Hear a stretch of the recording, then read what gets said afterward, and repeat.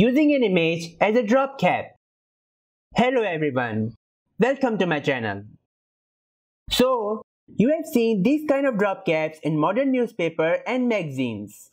Maybe you are bored of using the same drop caps in your every design project. What if you wish to use drop caps more creatively and are skilled at drawing and beautiful illustrations? Then you should definitely consider using image as a drop cap. Obviously, nothing comes easy. Even using an image as a drop cap has its own limitations in Adobe InDesign. It requires wrapping in Adobe InDesign. But no worries. I'm going to make wrapping simpler for you. Keep watching to find out.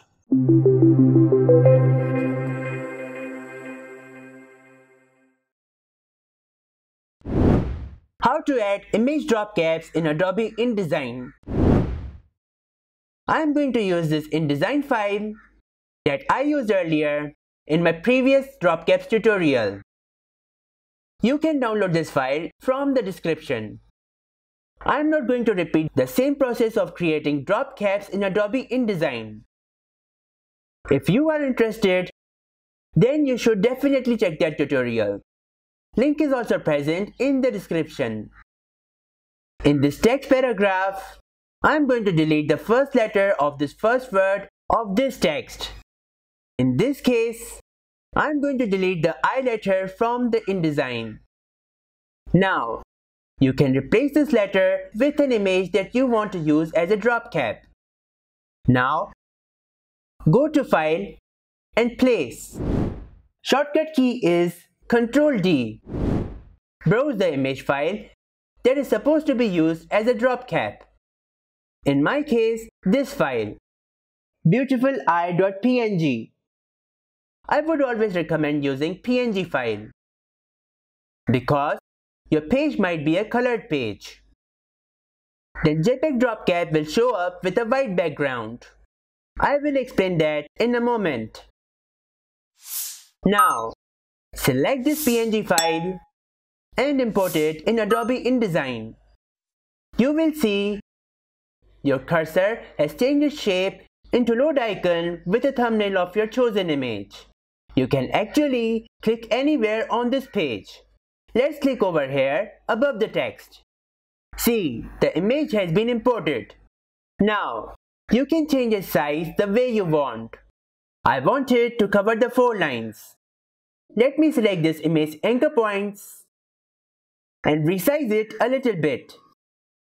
Now, you need to open the text wrap panel. If you cannot find that panel anywhere in your interface, then go to Window and then Text Wrap.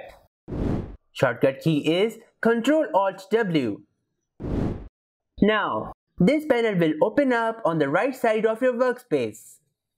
Now, I'm not going into the details of explaining each and every button in the text wrap panel.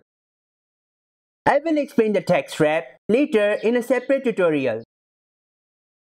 Now, select the drop cap image. Then, click on this third button at the middle, the one with the centered circle surrounded by the lines. It's called text around the object shape. See, the text changes arrangement along with the image. Let's resize it. Now, there is a problem. When you are resizing it, you are actually resizing the object shape rather than the bounding box. Let's click on this image. You see, there are 2 resizing options. 1. The yellow anchor points indicate the size of the image. 2. These blue anchor points indicate the bounding box of the shape which contains the image. If I resize this yellow box, the image size changes. And if I resize this blue box, it is actually cropping the image. You see, this is how InDesign works. Let's undo this. To resize this along with the blue bounding box, you need to select this image by holding Ctrl and Shift. However, if you don't want to go through this tedious task, just select this image, then in the text wrap panel, choose this button, the centered rectangle surrounded by the group of lines. Now, even if you resize this box as much as you want, the image won't move from its place along with the text. Choice is yours. You can select whichever you are comfortable with. Now, if you don't want this text to be attached so close to this image, all you need to do is use these 4 options below. By default, you will get these values as 0 inches. And all 4 of them are linked to each other, which means that if I change the value of one input, then all the input values will change accordingly. However, you can unlink them anytime you want by simply clicking on this change button. As I increase these input values, there is a pale green box filling beyond the image. See, all the text around this image, right, left, top, bottom, are moving far away from the image. If I reduce the value, the text will come closer to the image. If I increase these values, the text will move away from the image.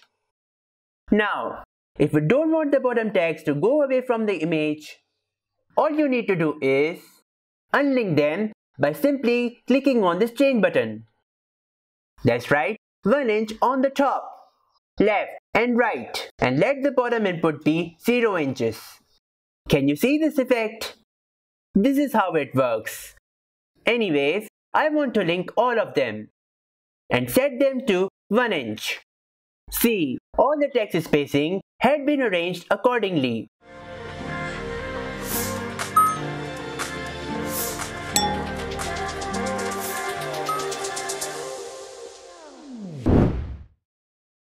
Tip of the day. Like I told you earlier, never use JPEG file as a drop cap. I'll tell you why. Let's apply this master template to this page. See, this page color has been turned into pale green color. By the way, if you don't know how to create the master templates, then I had added the link down in the description. Now, what would happen if I import the JPEG drop cap image? Let's repeat the process again. Go to File and then Place. I am going to select this JPEG drop cap and then click on Open. Let's click over here and wrap it from the text wrap panel. You see, the JPEG drop cap contains the white background, which is actually looking awful. However, if your page color is already white, then this drop cap won't be a problem. In the end, it's all up to you. If you want to use the drop cap with the white background, you are free to do that. One more thing that you should keep in mind, since it's a JPEG image, as you zoom in Adobe InDesign, the image will be pixelated. Let's zoom in. You see, the image is actually pixelated. However, if I use the drop cap that I designed in my previous tutorial, then no matter how much you zoom in, the drop cap won't be pixelated. The letter will remain sharp. The best thing that you can do is using high-resolution JPEG files for your JPEG drop cap images. There will be a slight pixelation, but not visible to the eyes when zoomed out.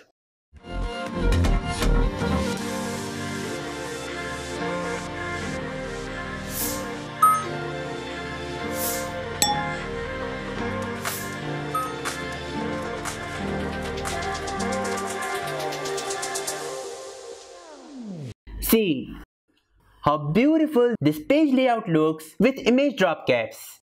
Now, I want you to use both drop cap methods with and without the image in your next InDesign project. If you get any problem, you can contact me javasumro1988@gmail.com. Follow my Facebook page over here, Jawad Sumro Productions.